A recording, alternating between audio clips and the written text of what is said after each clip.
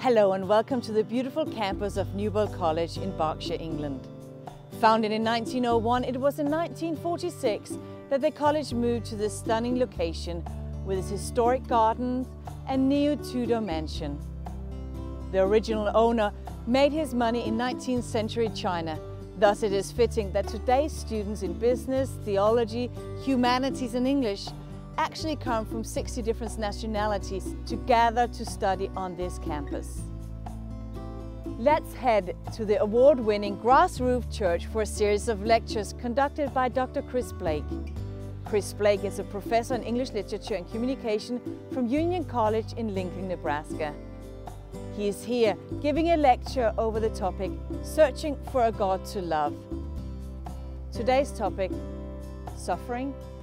Why so much? All is not right with the world. Something has gone wrong. We see it shuffling on street corners in the afternoon heat. We hear it in a siren's whoop at 3 a.m. We feel it slap us in a name. Nagasaki, Oklahoma City, Pompeii, Chernobyl, Twin Towers, Jonestown, My Lai, Rwanda, Auschwitz. It claws at our minds from the inside. A monstrous dread standing between us and ever falling in love with God. It leads to a question each of us grapples with or should. Why so much suffering? If we're human, we're touched by suffering, seared, hounded, devastated, crippled, suffocated. Headlines shout murder and fiery deaths. Behind every running sore of war on the planet lurk untold tortures and mind-numbing rapes. Last night we talked about the time of trouble. For many people on the planet, that time has passed. They have endured their time of trouble. It will never get worse for them. I cannot get my mind around the fact that every 60 seconds, 33 children on this planet starve to death. Every minute, 33 children. If you haven't been slapped by suffering, you haven't lived long enough. In the summer of 1969, humans first walked on the moon, a crowing achievement for our race. But now, 50 years later, we cannot stop poverty and sexual abuse here on this planet. Nothing has quelled bigotry. All the genius of humankind is weaker than the instinct of human selfishness. Mark Twain growls, "Man is the only animal that blushes or needs to." Carl Jung wrote, "The chief and only thing wrong with the world is man. And yet we know that the claw hand of suffering moves past man's reach. Tornadoes, cyclones, tsunamis, earthquakes, volcanoes wreak havoc, battering the belief or at least the love out of many. Nature is a tough book to read. Tonight we're going to be looking at the tough questions and not dodging them, because they are tough. Most believing unbelievers cite the world's suffering as their number one obstacle to believing in a loving, compassionate God. They cannot find a God to love. It's the reason millions of sensitive people give up altogether on God. They ask, why doesn't God stop the suffering, end the endless hurting? To do so makes such glorious good sense. Back around 300 BC, Epicurus posed an ancient dilemma. Either God can stop suffering and will not, in which case he is evil, or God wants to but cannot, in which case he is impotent. Would he in either case deserve our worship? In his play J.B., Archibald MacLeish says, if God is God, he is not good. If God is good, he is not God. William Blake inquires of the snarling tiger, did he who made the lamb make thee? If we are ever to fully love God, we cannot look away from suffering, excusing conditions as being not that bad. We know differently. Instead, we must look at suffering unblinking to discover truths. The truth is, before the beginning of earth dawned, the genesis of suffering. In the concluding book of the Bible, Revelation, the story unfolds in chapter 12, verses 7 to 9. What Adventists call the Great Controversy. Here's what's written there in chapter 12. Now war arose in heaven, Michael and his angels fighting against the dragon, and the dragon and his angels fought, but they were defeated, and there was no longer any place for them in heaven. And the great dragon was thrown down, that ancient serpent, who is called the devil and Satan, the deceiver of the whole world. He was thrown down to the earth, and his angels were thrown down with him. Now, in Phoenician and Egyptian literature, Greek and Roman mythology, the Gilgamesh epic and the Rig Veda, all creation accounts, no account of any of them portrays the inception of evil as definitively as does the Bible. It wasn't a war of laser swords, a la Luke Skywalker and Darth Vader. It was a war of concepts, a battle for minds and affections, the battle for the trusting love of all inhabitants in the universe. And Lucifer was thrown down. In reality, suffering and sin are synonyms.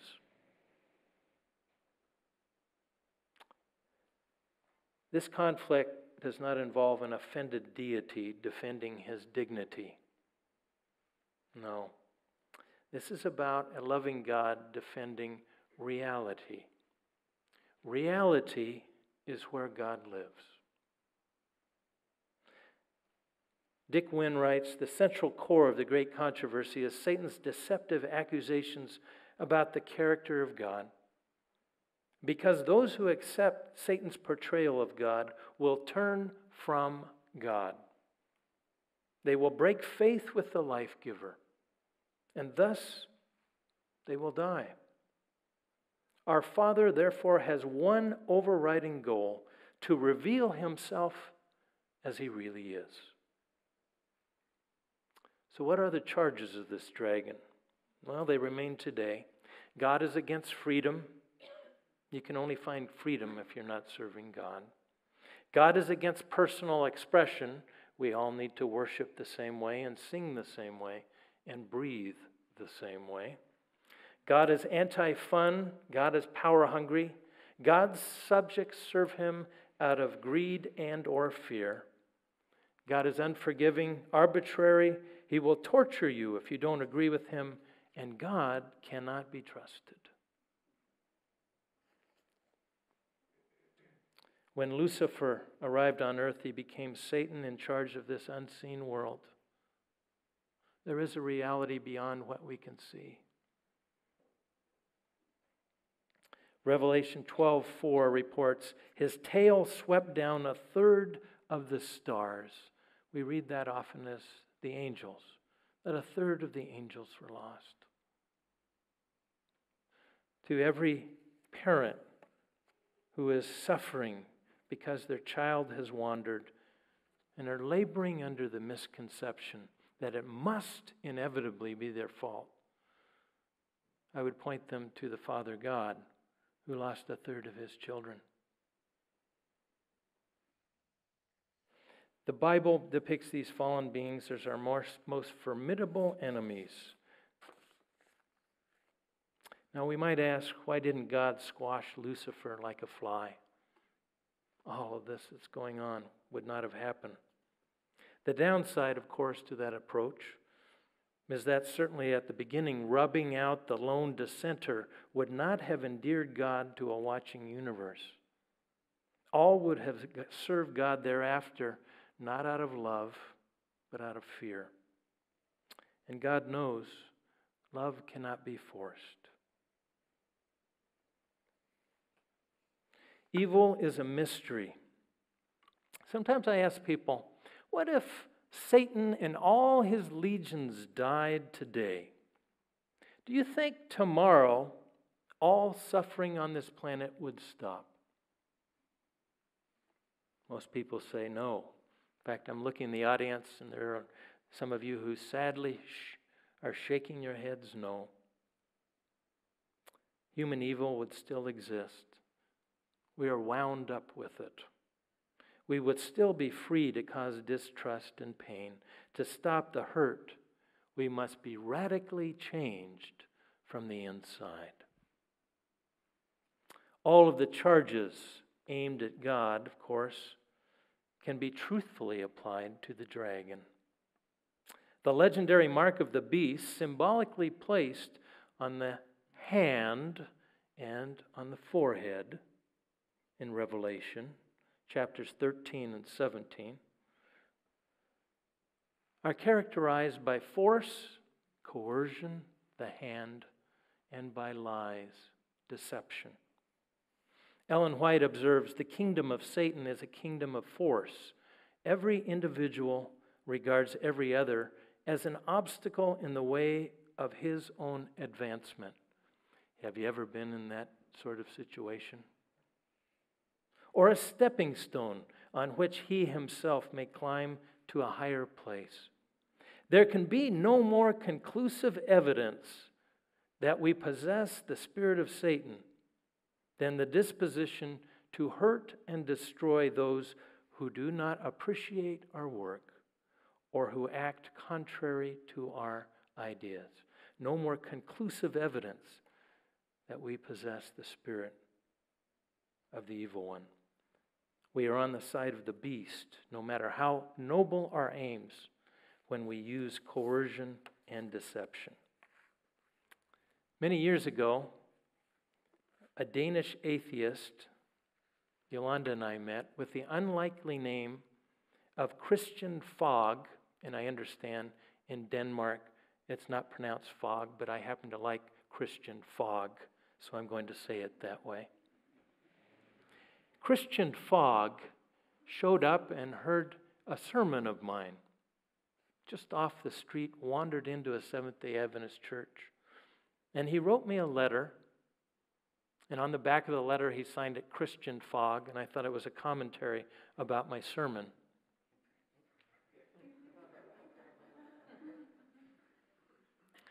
But he said, I haven't heard these ideas from any church. I would like to talk with you more about them. So we invited him over to our house, and we had a delightful supper. Afterward, we sat on the sofa and talked deep talk. You know how that can happen sometimes? He asked me this question. Why is it that your God won't stop suffering? Even an earthly father keeps his children from hurting each other. I'm going to pause here. How would you answer him? I sent up a quick prayer, and this is what came out. I said, what do you think causes the most suffering in the world? Is it our words or our weapons? He thought for a moment. He said, our words, those that are spoken and those that are unspoken. I agreed with him. So, For God to keep us from hurting each other, He would have to control our words. And to control our words, He would have to control our thoughts. We fight world wars to prevent such oppression. You were alive, I said to him, when a man named Hitler wanted to control people's thoughts. How would you like a God like that? He stared at me wide-eyed. I see what you mean, he said. Yes, I would rather be free. Years ago, I attended the funeral of a 2-year-old son of a good friend of mine. My friend had found his son floating face down in a pond. I was on the platform at that funeral service, and I remember looking at the coffin and thinking, it's much too small. I looked out over a sea of tears. It was one of the saddest funerals I've ever attended. The pastor presiding at that funeral leaned on the pulpit, looked out over this audience, and said, "We must recognize that whatever happens is God's will." And when I heard those words, I wanted to stand up and shout, "No! This is not God's will."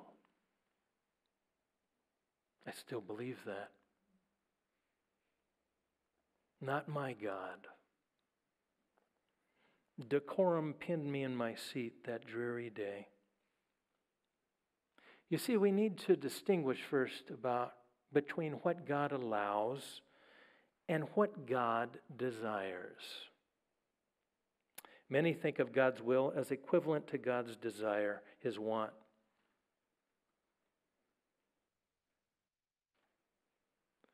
But we also know that in the Bible it says it is not God's desire that any should perish.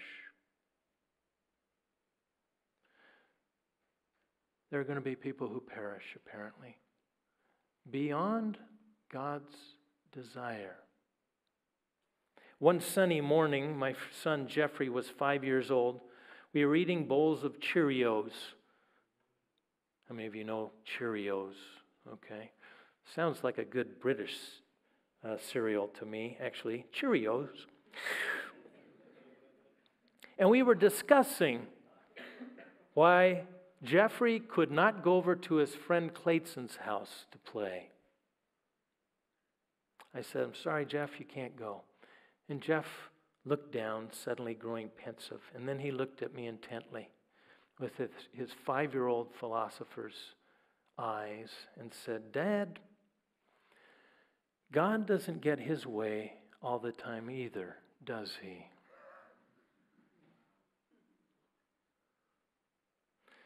I sat stunned. My eyes misted over a little bit, and I said, "No, Jeff, He doesn't."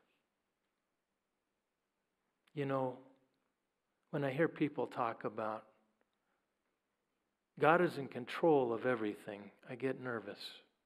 Because if indeed it is God's desire that those 33 children are starving to death this minute, I don't think I can love that God. Do you know what I mean? And a lot of sensitive, thoughtful people have the same question. So what do we do with this? Where do we go?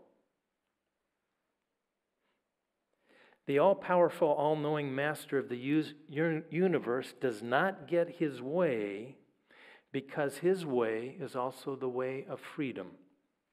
I mentioned this before. Freedom is sacred to God. God would rather have us free than have us safe. God would rather have us free than have us saved. We know this because otherwise God would force us to be saved. And He will not do that. He would force us to be gentle, to be unselfish, to be kind. But God understands that sullen submission breeds resentment and rebellion. God knows love cannot be forced. We can compare God's situation to my family's purchase of our present house. Yolanda and I bought a house, and we bought this house so it would be a center for our family of light and warmth and energy and peace and hope and love. But with the house, we also purchased something else, a mortgage. The bank actually owns our house, even though we bought it. It's in our name. We must make payments to the bank.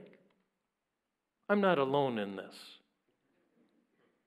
In buying the house, we also bought a life of perpetual poverty.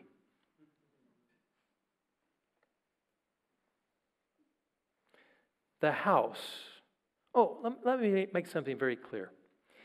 It is not our desire to make those payments. Are we all clear? The payments, though, come with the house. For God, the mortgage payments of freedom right now in this life amount to suffering. They come with the house. The house God has bought is human free will. For now, the prince of darkness is the bank. Jesus calls him the ruler of this world, yet adds, "Don't be afraid, for I have overcome the world." One night, Yolanda and I stood in the kitchen in Hagerstown, Maryland, mesmerized by a spectacular lightning storm. Earlier that day, the Weather Channel's forecaster had pointed to our town on a map and announced cheerfully, "Look at this, folks. Look at Hagerstown, Maryland. They're about to be crushed." All at once, a deafening clap sounded and sizzling raced through the house. Instinctively, I said, "Whoa!" Threw her back from the window. Maybe it was a more manly one. "Whoa!" That sounds a little better. I think it was more like the former, frankly. Upon an inspection afterward, we found that one light bulb, the television, and the VCR were gone. We had been hit by a thunderbolt. The next day, I called the store where I'd purchased the television. Our service contract was still in effect, but the representative coolly informed me that lightning strikes are not covered by the contract because, you know the answer, they are an act of God. I paused on the line, hovering like a hummingbird. I said, "He gets blamed for a lot of things, doesn't he?" "Yes, sir, he does," she said. Understandably, we become confused when Christians pray, "Thank you, God, for this nice day," or for the sunshine or the needed rain. We're saying that God controls the weather. He's also then apparently in charge of flooding in the Midwestern United States, Bay of Bengal typhoons that maroon hundreds of thousands of people, droughts in Eastern Africa that starve millions, and killer quakes in China. We have to accept both sides. It's hard to love a God who controls all that. Is it merely a matter of our unfortunate positioning? Much like a grain of sand is beautiful until it gets in your eye. When I read the newspaper accounts of tragedies where some are killed and some are spared, and a tearful survivor says, "God saved my family," I think about the people who lost loved ones. What do the grieving think of God when they read those words? The message appears obvious and terrible. If God saved theirs, He killed mine. God didn't want my loved ones saved. Even when God is praised, He often indirectly takes the blame. I wonder how much of a favor we're doing Him when we make such pronouncements. I do believe sometimes I've been spared from immense tragedy. And on those occasions, I do share that with close loved ones especially. But I don't go out and announce it if others have lost loved ones. If you've ever asked for anything 3 times, as Jesus did in the Garden of Gethsemane, you know He really did not want to go through with it. We are saved by one word, nevertheless. Nevertheless.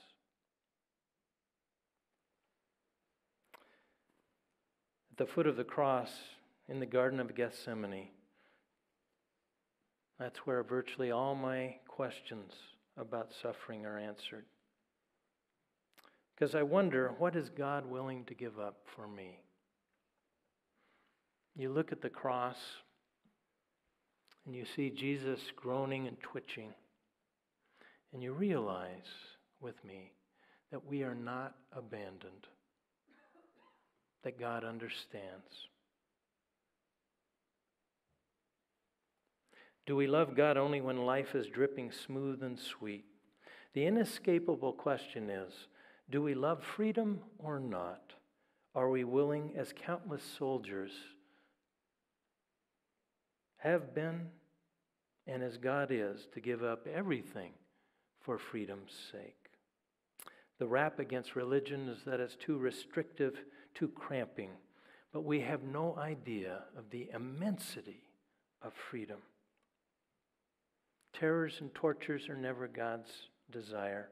Our long human howl will end with singing the song of the Lamb of God, and His paramount plan will put an end to evil. For you see, God will buy back the bank. For the sake of my freedom, God invests so much and is so troubled. When I look at the world's suffering, I understand a little bit why God endures it. And I love Him all the more. The themes and topics explored in this series are from Chris Blake's book, Searching for a God to Love. For more information on how to get your copy, please visit searchingforagodtolove.org.uk.